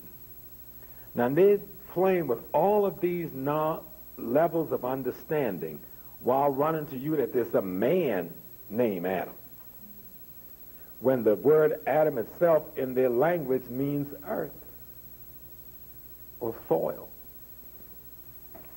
The Hebrew word Adam, which connotes more directly red, Hence Adam, the ground or earth. Genesis 5th, 2nd. They even say it. So you got to study that literature, not just let some preacher tell you and then you believe what he's saying. He made my mama change her name by lying about Mary Magdalene being a whore and a harlot. You cannot find one reference in their Bible where Magdalena is called a whore or a harlot. Not one reference. The reason preachers from their secret societies was told to defame Mary Magdalena because she was the wife of their so-called Christ. And if you read the book, it'll tell you that. Now, any of you sisters here, as fine as y'all is sitting up here in front, but no disrespect, if you're a day or so older than me, y'all still fine. If I got to anointing y'all and carrying on, your husband ain't going to like it at all. But yet Magdalena was anointing a man with oil. You know how much some olive oil cost back then? Olive oil was like gold.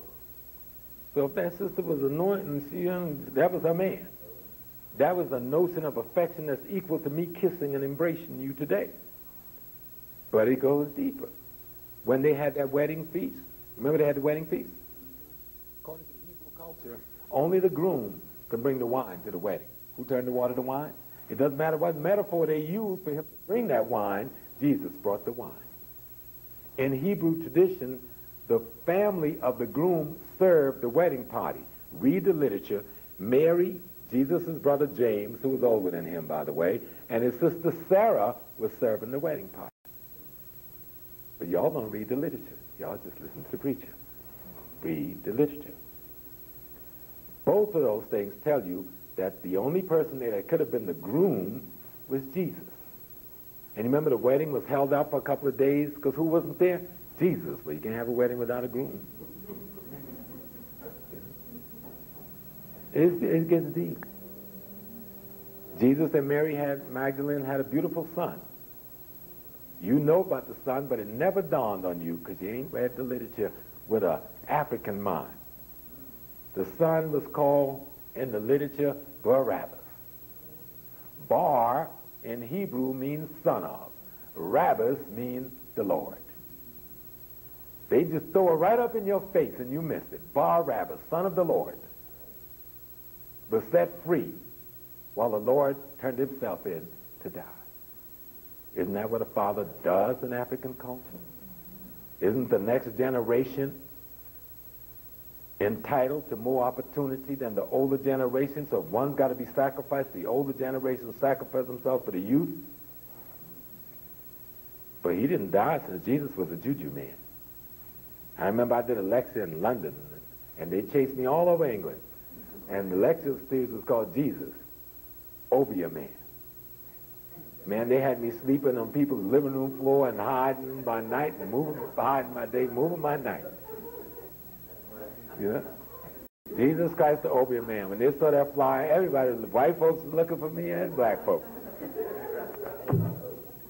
But Jesus was an Obeah Man. All African priests, all Egyptian priests had to learn the fundamentals of science, psychology, and medicine. Jesus was trained in Egypt. What we know of Jesus when he's a little boy and Herod wanted to kill him, according to their tradition, God says, take my man on down to Africa, to Egypt. Every time they got in trouble, their God sent them to Africa. Now, we ain't peeped that, right? Abraham gets in problem, God sent him to Africa. Isaac or Joseph get in trouble, God sent him to Africa, make him rich. Jacob and Esau and all of them, the rest of them get in trouble, God sent them down there to join Joseph, make them rich. They needed a prophet, God went down to Africa and got Moses. Jesus is going to be killed, God sent him to Africa for safety. Now come on, how much more y'all need? Even their own literature tell you that God don't do nothing worth doing until after he checked with the African folks. According to their literature. What makes Jesus an Obeah Man? Read the literature. He's on the cross. He's captured about 9 or 10 in the morning. By the time, well, some say 2 or 3 in the morning. By the time all the proceedings is done, it's nearly afternoon, and they sentence him to death. It's a Friday afternoon. Hebrew Sabbath begins on Friday at sundown. You cannot bury anyone on the Sabbath, so that he doesn't get to the cross because the sun is well past midday, according to their literature, until 2:03. It takes someone approximately 2, 3, 4 days to die on the cross, because you really die from suffocation from these muscles in your neck choking you to death as the weight of your body pull you down. So they said, well, they stabbed him in the side, and that's how they killed him, and they can get him buried real quick. That's why he had to go to the tomb of Joseph of Arimathea, which was one of his disciples and a wealthy man who was in the Sanhedrin, to be buried, because that tomb was close by Golgotha, where he was supposedly executed. All that sounds real good. They got that all wrapped up. Sounds good, right? But listen again. He says, I thirst. They do what?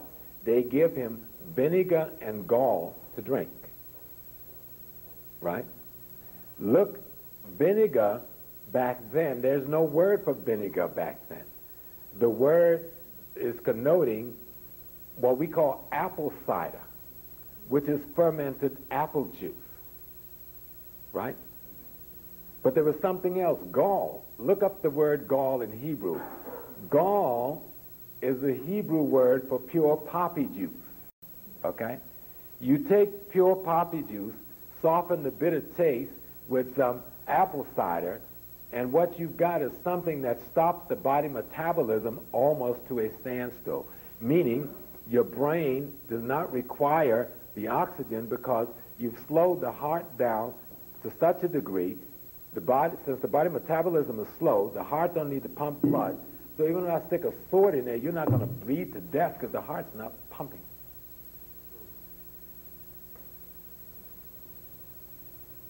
So the brother, being a juju man, he said, yo, I can get up and fake my death. Let my son go. I know how to get out of this.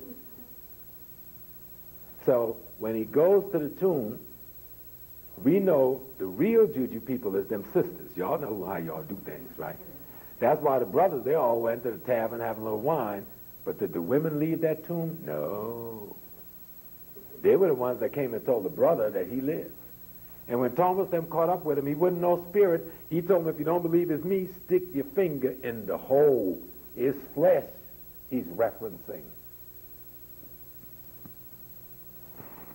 So you need to read their literature, because they didn't ever think you would be reading the dang thing, so they didn't hide stuff that deeply. But if you let them tell you about the literature and not read it, then you really have a problem. We know all of the good things about the Hebrew tradition and the creation and the 10th commandment and and about paradise and all of that. Let me give you some real stuff on them Hebrew folks. I'm not going to even deal with the stuff Dr. J talked about, the slavery. I'm just talking about the Bible, Torah. Somebody sent me, I think Hunter Adams sent me this over the internet. I said, this is going to go good down in Philly. If we follow our Bible to the letter, we'd be no better than the Taliban. The stuff in the following Bible quotes is so blatantly racist, I actually feel like a little bigot myself just for posting it. Here's a Bible verse that says, God told the Jews it is okay to keep non-Jews as slaves. Deuteronomy 20th, 10th to the 16th. Moses tells his people to slaughter all slots, just like the Taliban does, innocent men and male children, and to use virgin girls as Jewish sex slaves. Numbers 31st, 7th, 18th. The Israelites war against Midian as the Lord commanded Moses, and slew every male, and the people of Israel took captive the women of Midian and their little ones, and they took as booty all their cattle, their flocks, and all their goods. All the cities in the place where they dwelt, and all the encampments they burned with the fire, and took all the spoils and all the booty, both of men and of beasts. Moses said to them, have you let all the women live? Now therefore kill every male among the little ones, and kill every woman who has known man by lying with him, but all the young girls you have not known by man by lying with him, keep alive for yourself. That's y'all Bible, folks. Y'all didn't read it. It gets worse. The Bible says Jews shouldn't harm each other, but it's okay to beat, the crap out of non-Jews for money. It's real bad. Deuteronomy 15, 2nd and 3rd. I'm giving you the verses so you can go check the stuff out, right? He, the Jew, should not press his fellow Jew for payment. The foreigner or the Gentile, you may press him for payment. And here the Bible says it's okay for Jews to rip off non-Jews. Deuteronomy 23, 19, 20. You must not make your brother pay interest. Interest on money, interest on food, interest on anything on which one may claim interest. You may make a foreigner pay interest, but your brother or fellow Jew, you must not make pay interest. Here's a quote that says it's okay for Jews to suck non-Jews dry. Isaiah 60:16. You shall suck the milk of nations. You shall suck the breast of kings. And you shall know that I, the Lord, am your Savior and your Redeemer, the mighty one of Jacob.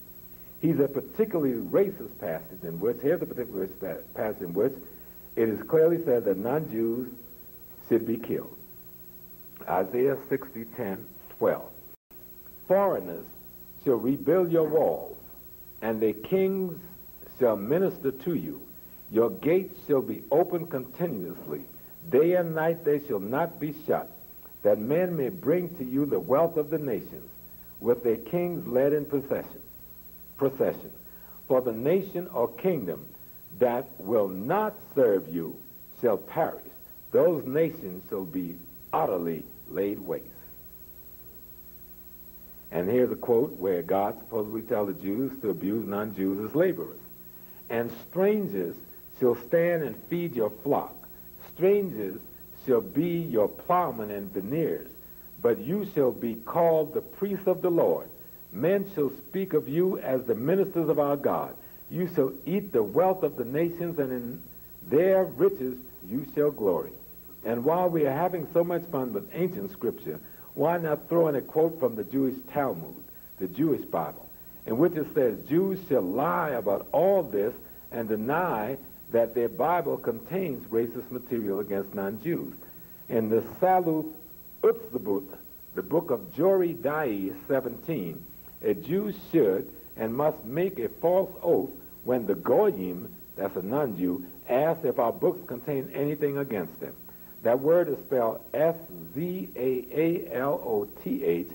hyphen Utzzaboth in the book of Joredia, chapter 17.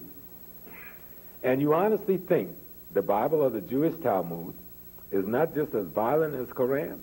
Well, here's a neat little quote from the Talmud that calls for Jewish holy war against all non-Jews and heathens. Prayer said on the eve of Passover,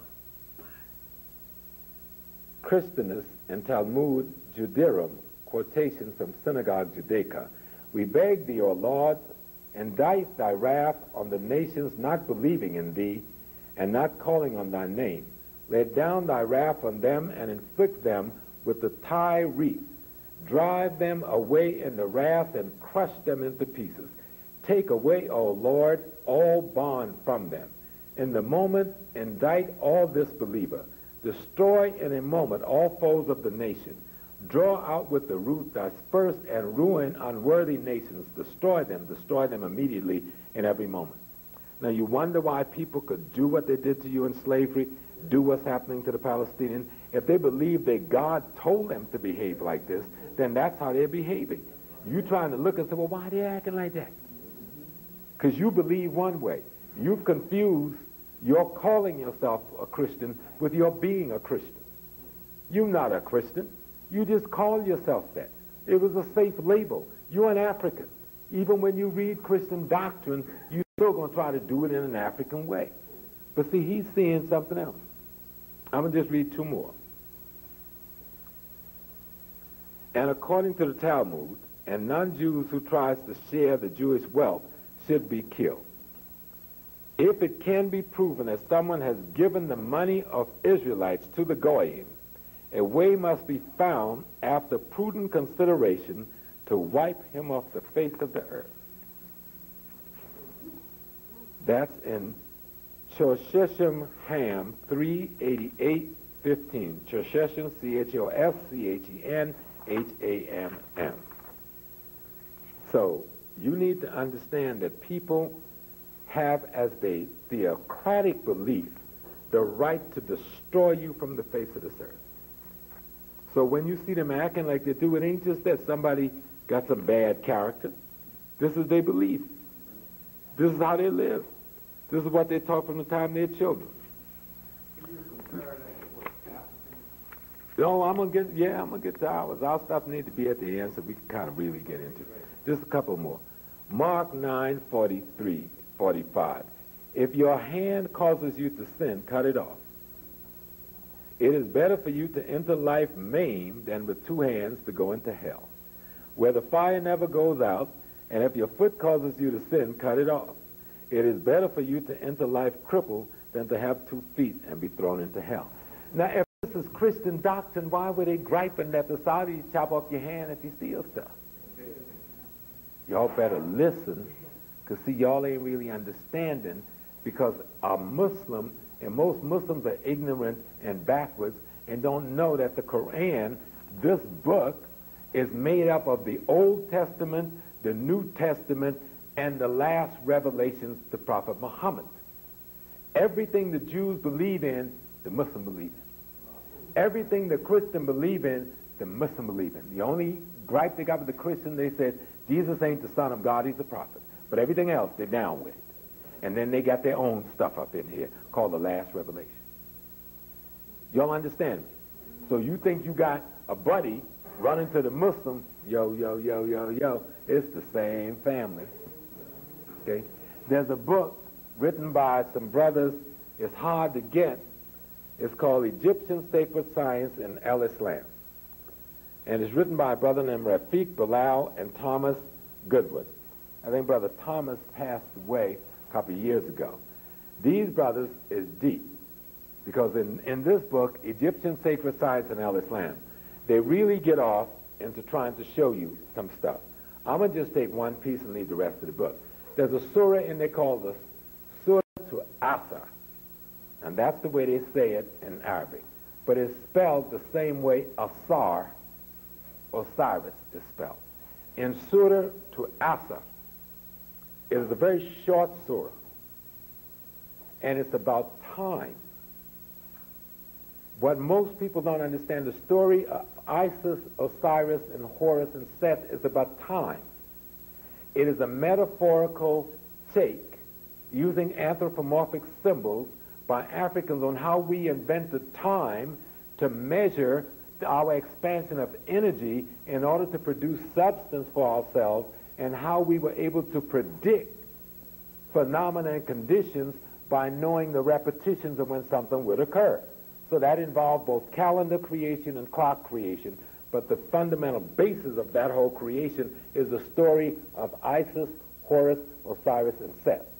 Always Horus is battling Seth when? At dawn and at twilight. Right? Osiris is the night. Ra is the light. Neither is bad, because there's something beautiful happening in all space, but the battle takes place when the transition period comes, at twilight and at dawn.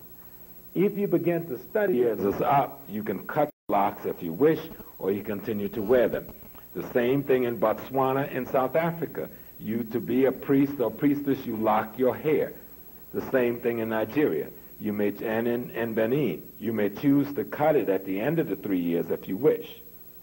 But the locking of the hair is a very sacred phenomena that referenced the most ancient ancestors at the time when we had not yet invented a comb or brush, and our hair just naturally, locked itself and matted itself.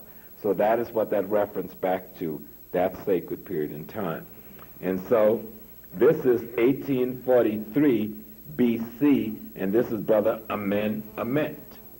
Is there any doubt whether this pharaoh is an African with locks? But if you think that's beautiful, watch a frontal view, even though they've broken the brother's nose off. Is that clearly an African, as Akhenaten is, who was pharaoh of ancient Egypt? So all the joke, they're confusing themselves, that they don't know who the Egyptians were. No, they're saying we don't want to accept who the Egyptians were, but we know who the Egyptians were. We are they. Closer than you think. Again, this is the Pharaoh. In 2010 BC, they had white paint and black paint and red paint. He didn't paint his skin red like they like to make reference to. He didn't paint his skin white. He painted his skin black, his garments white, and his crown red. He knew more about how he looked than we do. And we must accept the information he's passed down through time. Okay? That's King Mentuhotep the second in the 11th dynasty. And of course we know that in order to build this, you must have arrived at pi to build it on the scale it was built on. And if you read the papyrus that they now call the Musk or the Rhine Mathematic Papyrus, you'll see that they had already arrived at pi by the time they built this as a mathematical formula. In the Rhine Mathematic Papyrus, the original of which has been stolen and sits in the British Museum, and you can go and see it, they had already put together the formula that we call the Pythagorean theorem. Except this was 2,000 years before Pythagoras that the Rhine Mathematic Papyrus was done. We know that this is called in Washington the Washington Masonic Monument. But we know that this is an African monument that's dedicated to the manhood, to fatherhood, and in our mythology, it is said that the woman used this to symbolize fatherhood, because in the story, the metaphor of Osiris, they cut off his penis, and the catfish ate it. So instead of having 14 pieces, there was only 13 pieces. So the number 13 don't come from them in Good Friday. The number 13 came from this time, when it was connoted by us as being good luck, they connoted as being bad luck.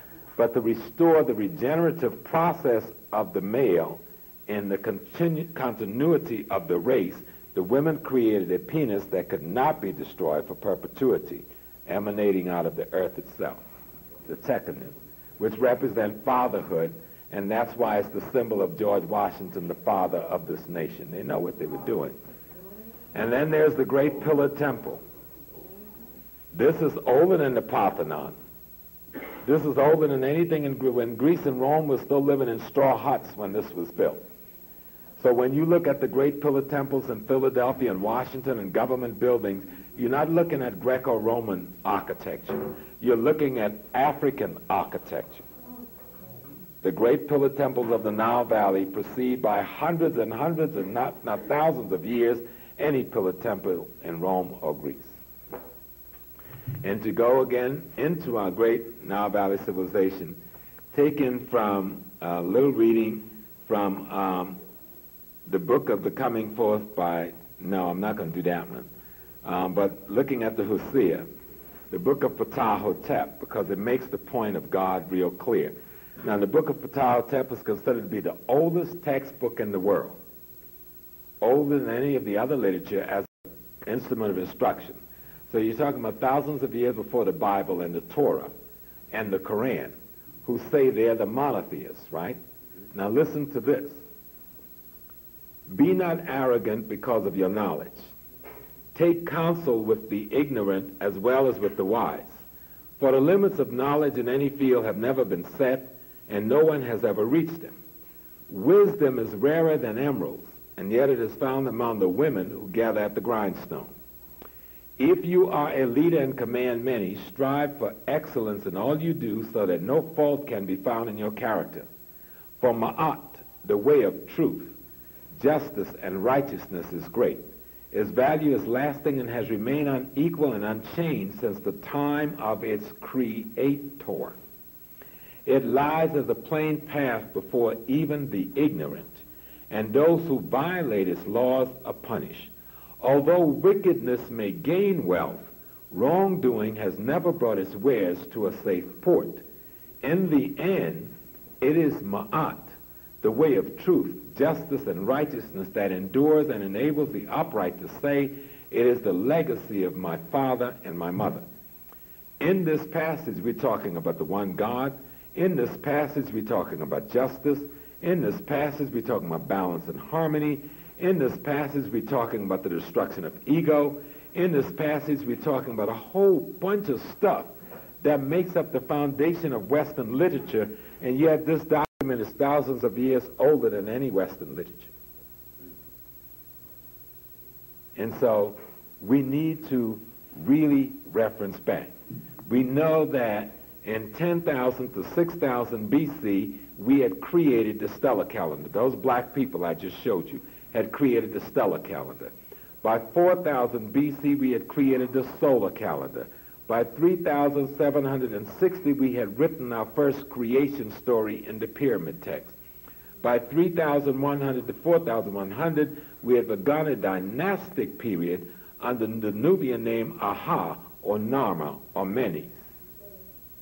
And what we know as modern Egypt came into being. And so it is important that we reference back. The netters, which are the qualities and attributes of God as advanced by the ancient Kemetan people. Min equals lightning. Hathor, which is the head of the cow, represent motherhood. Neth, who represent arrows, is the hunter, or that one which can pursue and track the character of the human being by the actions you leave behind. Osiris equals a Romula in the Yoruba system and represents the notion of regeneration and resurrection, as well as Olokun, which is the bottom of the ocean. There's a point in which the sunlight penetrates water, and at the point, that is called photosynthesis. But the point at which the sunlight cannot penetrate, that's the point the African call Olokun. Out of that comes the planktons and the amino acids and the other things that when struck by sunlight produces life as we know it. So our people understood very high science. So Yemaya is that part of the water that is penetrated by sunlight, and Olokun is that part which sunlight cannot penetrate. So when we think of Ptah, we think about the celestial fire. Hapu, we think of the celestial waters. And those are the netters of ancient Egypt. The three major principles in ancient Egypt, the Ankh, the Wasp, and the Jed. The Ankh represent life. The Wasp represent prosperity, and the Jed represents stability.